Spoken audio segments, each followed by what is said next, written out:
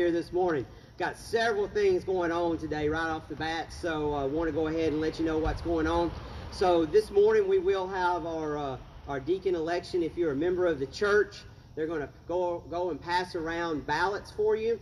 On this, you'll vote for Frank and Joe. We have both of them coming on. We're wanting both of them to come on to the deacon board. So we've got both of them on the ballot. So just mark both of their names if you want both of them on there. But that's what we're going for today, is to have both of them elected and voted on to the deacon board today. So those ballots will be passed around in just a second to every car for every member. So every member will get a ballot. And then the second thing that we're going to be passing out this morning to you is we've got a survey that we want to pass out to you. And so the reopening committee met this week, and we're looking at getting back into the church on the first Sunday in October, and we wanted to ask you a couple of questions. So when you get the survey, it's pretty simple. It's asking you if you would be comfortable coming back into the church if we're wearing a mask, yes or no. And then there's a place for you to add any additional comments or anything else that you would like to let the reopening committee know about. And then whenever they'll pass those out, and then you'll have time to fill that out. You can, when the offering is taken up, just put it in the offering box. So they'll be going to every car today with the offering box for you to put your ballot and your survey back into that. And so if you fill out the survey today, we're also going to send this survey out electronically next week. If you fill out the survey today and you get a text message asking you to fill out the survey, you don't have to worry about filling that survey out a second time. Just go ahead and fill out the paper one we give today or the electronic one, just one. But they were wanting to get opinions on your thoughts on getting back into the church. So two things being passed out this morning: deacon election for Joe and for Frank. This is we want both of them on the deacon board, and then the survey that's going out to about getting back into the church, hopefully on the first Sunday in October. So while they're passing that out, let's go ahead and start with a word of prayer this morning. Let's go ahead and have a word of prayer as we're getting ready to get started this morning. Father God, we come before you today, Lord. We know that there's a lot going on. Father, we know that this is just a busy time. But Father, we pray that you be with us this morning. Help us to just focus on you and concentrate on you. Help us to worship you and understand who you are today, Lord. Speak to our hearts. Open our minds, Lord, to you today, Lord. Open our ears to you that we may hear your voice as we come together to worship you this morning. In your holy name we pray. Amen. All right, while they're continuing to pass that out, I do have several other announcements for you today. Mentioned the deacon election, the survey already. Also, if you are collecting food for the our food and items for the Baptist Children's Home, and you have those, if you want to pull up after the service, you can pull up right over here. Just kind of wave your hand and someone will come and get the box from you. So just pull up in front of the fellowship hall after the service, kind of let us know that you have a box full of food, and we'll come and get it for you. We do have 9 empty boxes. If we could get some people to maybe want to fill up a second or a third box, or if you haven't grabbed a box and would like to fill that up, if you'll go around back by the basketball court, they'll be back there with those 9 boxes after church if you'd like to pick one up to fill that up. And then all boxes are due next Sunday, and everything that we collect, every donation we get, that we go purchase, every bit of the food and the items that you give will go directly to the Baptist Children's Home for them there. So we appreciate everything that you've done. If you'd like to pick up another box, go right ahead. Right after church, we will have those available at the basketball court. Also, the reopening committee the other night decided that as we were talking and looking to go ahead and start opening back up for some small meetings and some things like that. So we'll be starting Tuesday morning at 10 a.m. We'll have our prayer meeting here at the church again in the fellowship hall. So Tuesday morning at 10 a.m. we'll start back with our prayer meeting every Tuesday. Please, when you come in, we'll have the chairs spread out, but wear a mask when you come in. Once you sit down, you can take your mask off because we'll have at least 6 foot between the chairs. But please wear your mask as you come in. But 10 a.m. Tuesday morning, we'll be meeting back here at the church again to start our prayer meetings back there. And so be on the lookout for other announcements as we begin to hopefully start some other small things like this getting back open into the church. Also, final announcement is we're reading through the book of Colossians. And so this week our reading is Colossians chapter 3. Colossians chapter 3 is our reading this week. And so there'll be videos up online for that, helping you understand kind of what you're reading as you go through Colossians chapter 3. So just a lot of things going on this morning. I know it's taken these guys quite a while to pass everything out, so we're going to go ahead and go to prayer meeting, or into our prayer request list while they continue to pass that out. And then as they pass those out, while I'm doing my message, maybe they'll come back through and pick everything up. So let's go ahead and look at our prayer list. Got several names for you. Got a lot of things going on this morning. A lot of names to give you. Continue to remember Roy in prayer. Continue to remember him in prayer. He is home from the hospital. Had a chance to talk to him this week, and he was doing better. But let's continue to lift him up in prayer. Continue to remember Harold Craven in prayer. He has been on the list the last few weeks. Let's continue to remember Harold Craven on your list. A few names that were mentioned this morning. Robin McDowell. Robin McDowell has cancer, having chemo treatments. Linda Layton is at Baptist with leukemia and pneumonia. So let's remember Linda Layton. And then Meredith Craven Buell. Remember her. Had a brain tumor, had successful surgery, but there were some complications with her hearing and some paralysis there. So let's continue to remember, ask that you put Meredith Craven Buell on your prayer list. So that was Meredith Craven Buell, Linda Layton, and Robin McDowell to add to the prayer list. Also continue to remember Roy, continue to remember Harold Craven in your prayers. A few other things to remember. Continue to remember our schools. We want to continue praying for all of our schools, all the students, all the teachers, the faculty, administration, everyone that's involved in the students going back to school right now. Let's just continue to pray for them. Continue to pray for our country. Pray for those that are being affected by the fires out west. Continue to pray for just everything that seems like it's going on in our country right now. Pray for our leaders, that God will lead them and guide them in the way that they should go.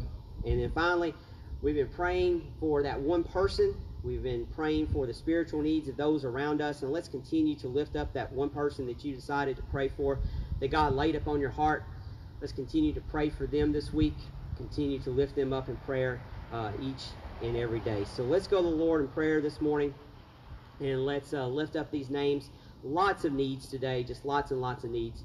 So I ask that you join me today as we pray for these that are on the list. Let's have a word of prayer. Father God, we just come before you today. And Lord, we just want to take some time to come to you and ask, Lord, that you be with all these requests. Lord, so many on the list that just need a healing touch from you.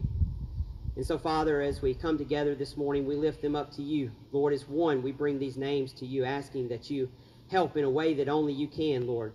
Lord, that you lift these people up, Lord, and just give them healing as only you can heal today. And Father, we know that as we come together this morning, there are other needs, Lord, and other names that are going up to you today. Father, we ask that you be with each and every one of them. Father, we pray now that you continue to lift up and heal. Lord, we pray that you meet the spiritual needs of others, Lord, those that maybe have drifted away from you, Lord, that you'll bring them back.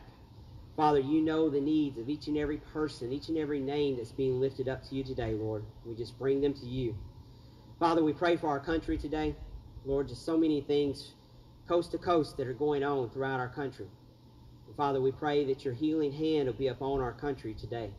Father, be with our leaders. Be with those that are making the hard decisions. Father, we pray that your hand will lead and your hand will guide our country, Heavenly Father. Father, I pray that you lift up your people today, Lord, to begin to be examples and to begin to pray for those that are in charge, and Lord, to make a stand for you today, Father. Just help us, Lord, to spread your word and to lift up others in prayer, Lord, today. Father, we do pray for our schools, all of our students, teachers, faculty, administrators, Lord, everyone that's involved in the education of our children, Lord. We just lift them up to you, ask for safety, ask for wisdom and knowledge, Lord. Father, we just pray, Lord, that those that know you will just be shining lights and examples to you, to those around them each and every day. Father, be with us as a church. Lord, we pray that you continue to give us wisdom and guidance as we look at reopening, Lord, as we look at leaders, new leaders in the church, Lord. Just be with us. Help us, Father. Point us in the right direction. Let us hear your voice today. Be with us as we worship you this morning, Lord. Help us to understand who you are, Lord. In your holy name we pray. Amen. All right, well, they're still passing all of those out this morning, so we may have to change up the way we do a few things, but we're going to go ahead and get started with the message today. I'll be in two places this morning as we go through the message. I'll be in Exodus chapter 3, and then I'll also be in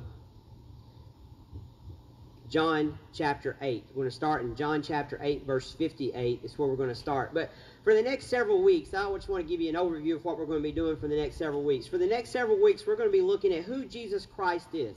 Who is Jesus? A lot of people have an opinion. A lot of people may have an answer. A lot of people may not have a biblical answer. You'll hear a lot of things from he was a good teacher, he was a good moral person, you'll even hear he was crazy, he was a madman. You'll hear all these different things that Jesus Christ was or could have been. But what I want us to look and I want us to start understanding is who is Jesus. We cannot begin to share our faith. We cannot begin to understand our faith in God. We can't understand our Christianity unless we know who Jesus Christ is. And one of the best ways to know who Jesus Christ is to understand who he said he was. And so for the next several weeks in the book of John, we're going to go through and we're going to look at all of these different statements on who Jesus said he was. We're going to look in his own words who Jesus Christ said he was. Not who I think he is, not who you think he is, but what the Bible says that Jesus Christ said about himself. Jesus Christ said, I am this, or I am that. Who is Jesus Christ? How can we learn who Jesus is? How can we understand who he is? And then through that understanding, we want to grow closer to Jesus Christ. We want to understand him better so that in our own personal life, he begins to make a difference in our life. We begin to follow him a little differently than we have before because we understand who he is. We understand who Jesus Christ is. And that is our goal for the next several weeks, is to look at this and understand when Jesus says, I am, who he is. Understanding why we need to know who he is. John chapter 8, verse 58 that we're going to look at today, we're going to kind of start at the greatest statement he made, and then we're going to look at the smaller statements he made. But today we have to start here and understand who he is before we look at all the other statements he said. In John chapter 8, beginning in verse 58, Jesus said to them, Most assuredly I say to you, before Abraham was, I am. Then they took up stones to throw at him. But Jesus hid himself and went out of the temple, going through the midst of them, and so passed by. So Jesus made this statement. He made this great statement that said, Most assuredly I say to you, before Abraham was, I am. So over the next several weeks, we're going to be looking at these two words very closely. I am. And this morning, in these verses, he didn't put anything after that. He just ended with a statement, I am. And if you notice in verse 59, the result of that wasn't very pleasant. The people said that that they picked up stones and they wanted to begin to stone him after that. So why would they say that? Why would they do that now? Why would they want to pick up these stones for two simple words? I am. And so that's what we want to look at this morning. We want to look at what is so powerful about the words I am. And to do that, we need to kind of go back and ask yourself a question. Ask yourself this question. Have you ever had a yearning, a thought that makes you wonder in this life what life is all about and why life matters? Have you ever thought about that before? Have you ever sit down, you've had a bad day or maybe a good day, or you're sitting there and you're talking to someone and you're wondering why, in a way, what is life all about? Why do I exist? Why am I here? What's going on with life? At some point, every one of us, I believe, wonders if there is a God, and if there is a God, what does God want to do with me? Or what does God have to do with me? Why does God want anything to do with my life? Have you ever wondered if God really knows you? Have you ever wondered if God really cares about you? These are the questions that we need to ask before we start looking at this. Does God care? Does God understand who I am? Does God know what I've been through? Have you ever wondered, or have you ever wanted to know who God is? Have you ever wondered who God is? Well, Jesus, in John chapter 14, Jesus told Philip that he was the Father, and that the Father was in him, and if you want to know God, you need to know Jesus. And so what Jesus is telling us is he's telling us this: if you want to know God the Father, know me. If you want to know God the Father, know me. To know Jesus is to know God. To know Jesus Christ is to know God. To know Him is for us to look at the Father and see a picture of the Father. And so as we look at these I am statements that Jesus made, as we begin to look at them, as we're going to get a good picture of who Jesus is. But we're also going to start understanding that Jesus was also God, and we're going to see God in Jesus, and we're going to see Jesus in God.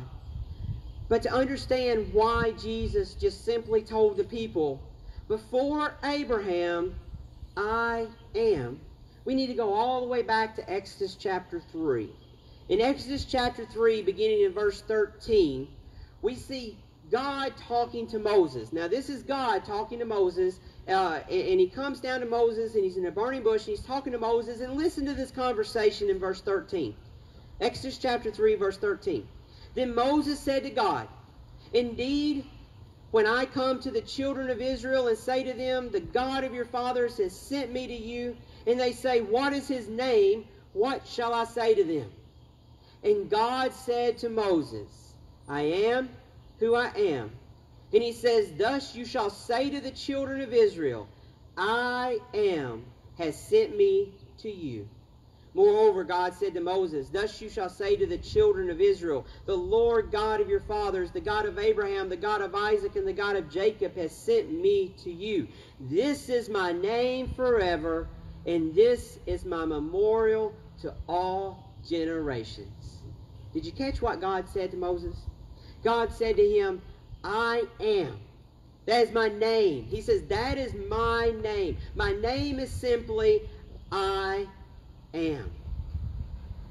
What was God talking about when he says that? That sounds like a strange name that we would have here. You see, we see God revealing himself to Moses whenever he's talking to him in this burning bush. We see God revealing himself. He was in this bush that was being burned but not consumed. And from this burning bush he talks to Moses. And he says, I've heard the cry of my people in Egypt. And I want you to go and tell the Pharaoh to release them. And I will be with you. You see, the good news is God heard the prayers of the Israelite people. And God heard what was going on. The bad news for Moses was he was telling Moses, I'm sending you. And so Moses began to make excuses.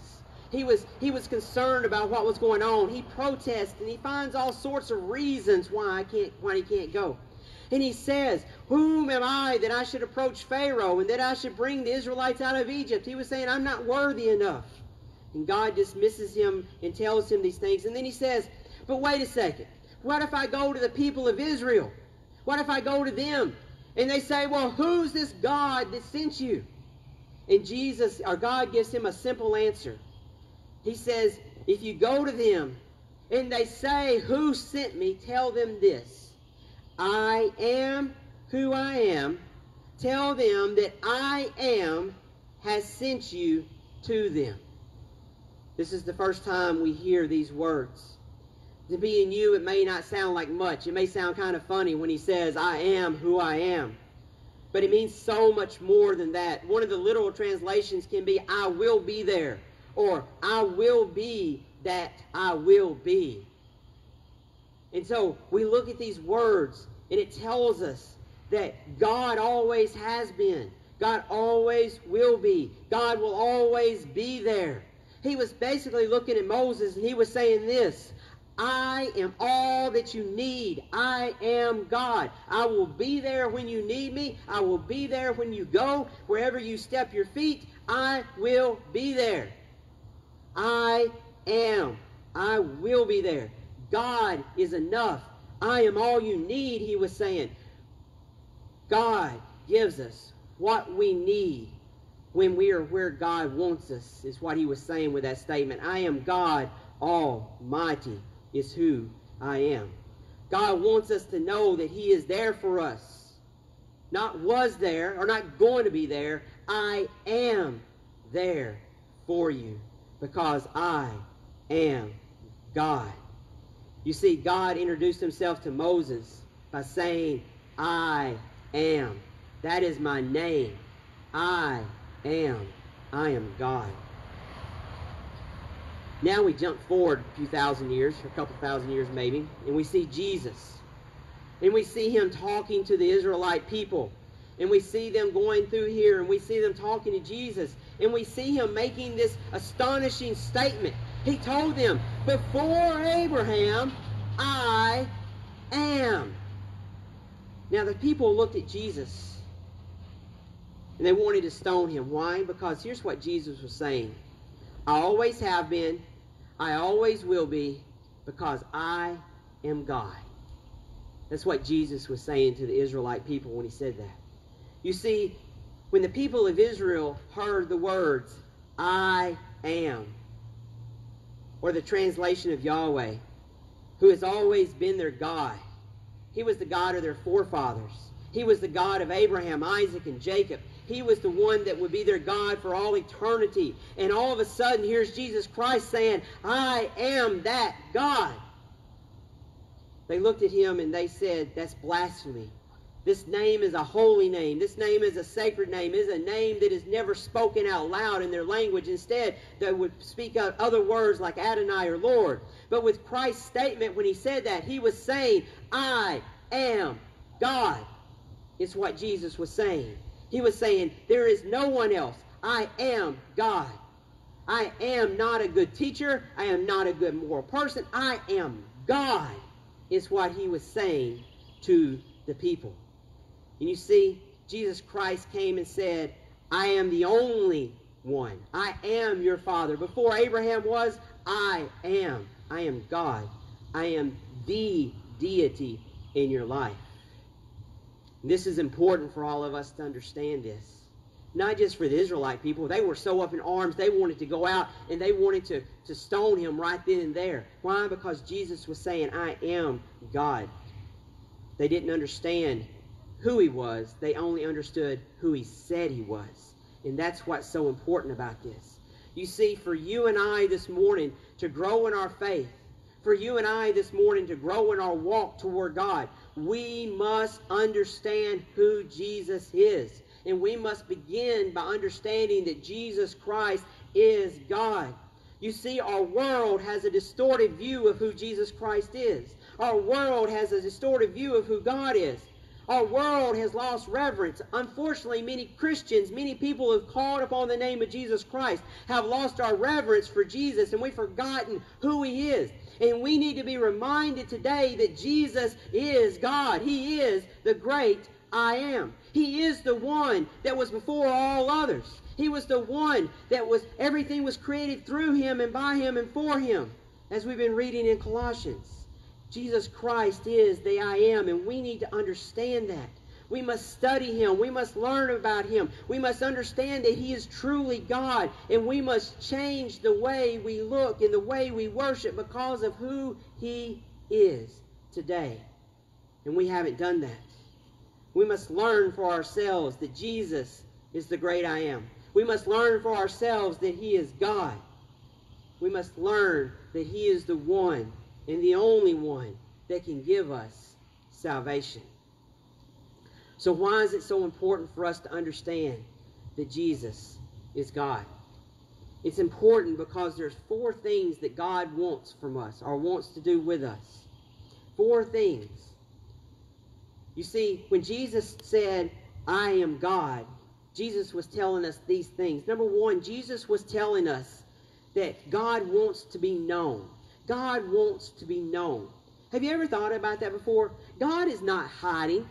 God is not hiding somewhere. God doesn't want to avoid us. God wants to be known. He wants to be known by us. Jesus was sitting there talking to the Israelite people and saying, I am God. Why am I here? Because God wants to be known today. God does not want to be hidden. God does not want to hide from us. God wants to be known to us. He has created everything around us to reveal himself to us, and God wants to be known.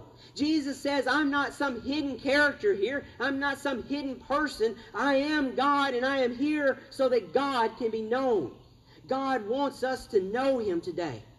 God has revealed himself to us over and over and over again. You go back to the beginning of time. Adam and Eve walked and talked with Jesus. Abraham was recognized by God. They walked and talked with God.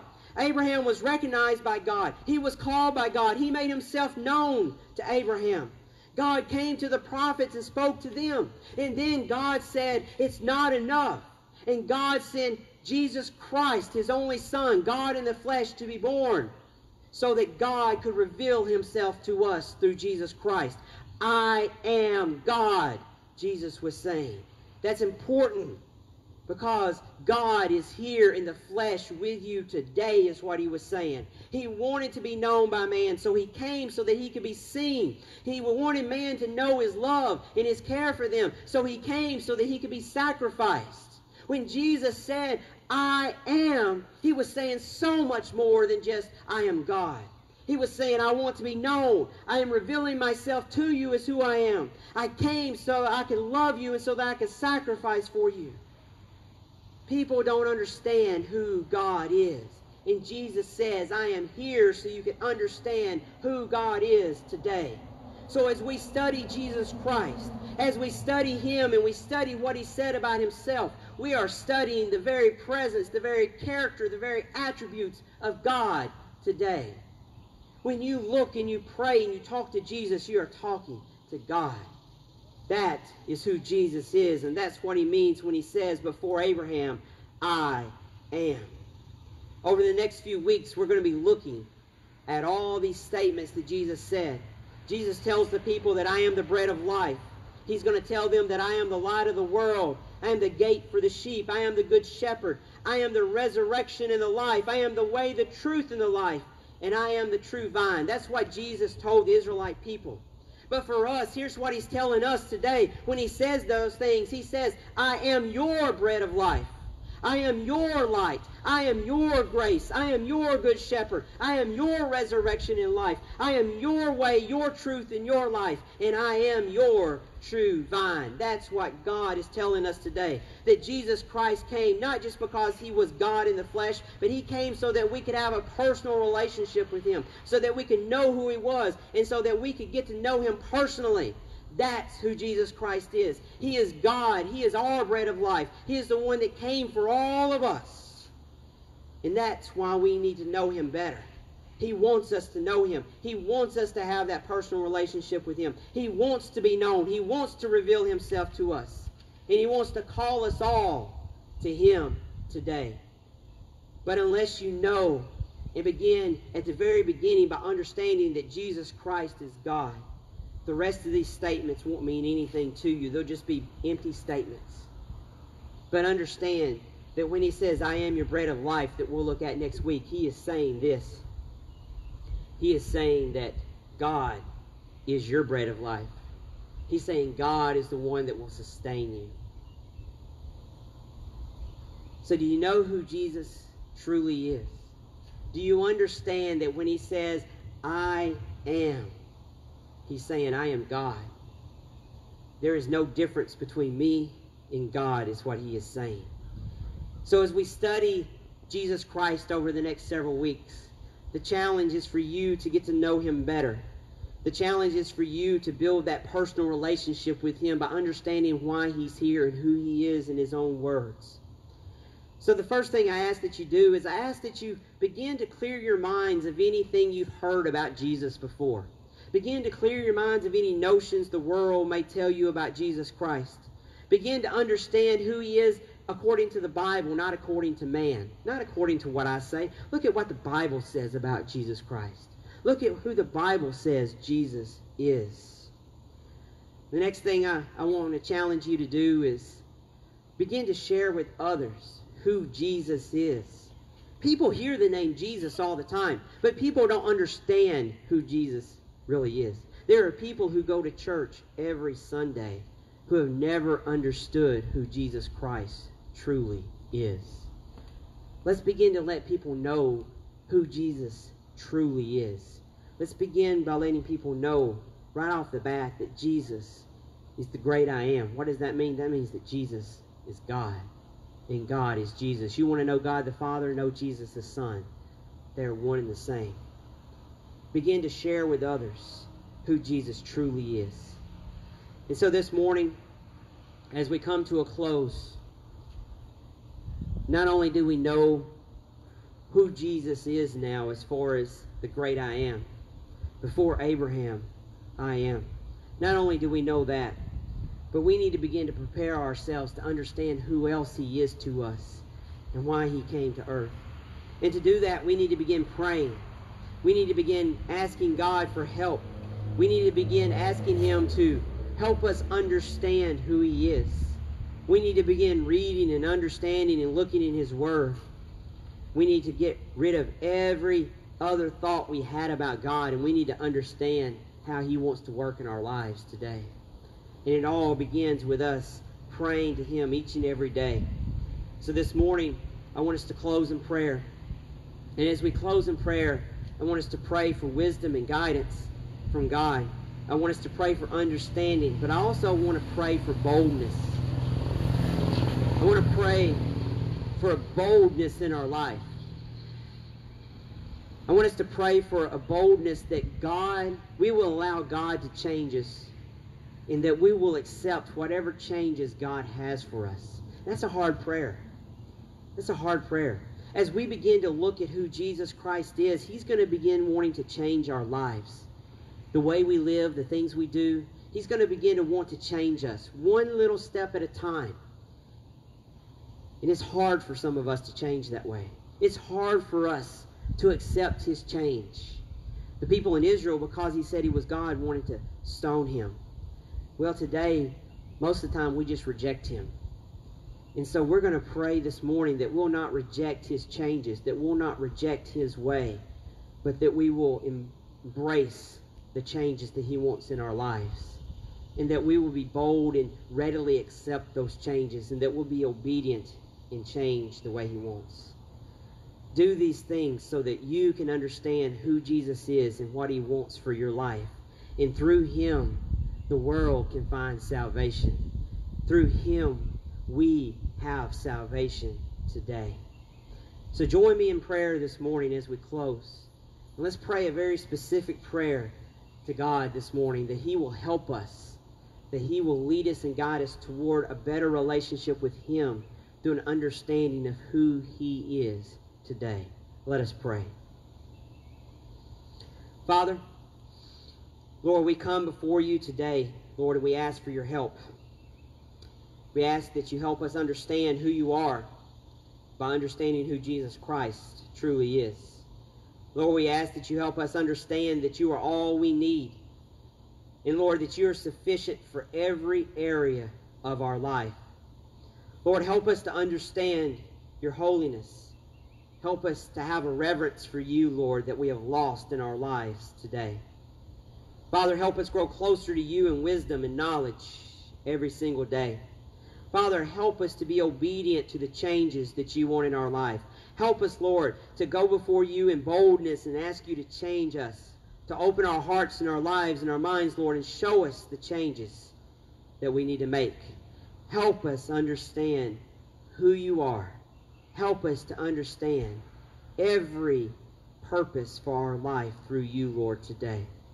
Father, help us every day to understand the love and the sacrifice that You made for us. And Father, help us to pass that love on to others. Lord, we come before You this morning knowing that we need a change in our lives, knowing that we need to understand who You are. And Father, we come before you this morning asking that you start now by revealing yourselves to us in our lives and in our hearts. And Lord, give us the strength and the power to follow you wherever you may lead us and wherever you may guide us. In your holy name we pray. Amen. Continue letting this be your prayer this week. Continue letting this be something that you want in your life, a change you want in your life each and every day. Just a few announcements this morning.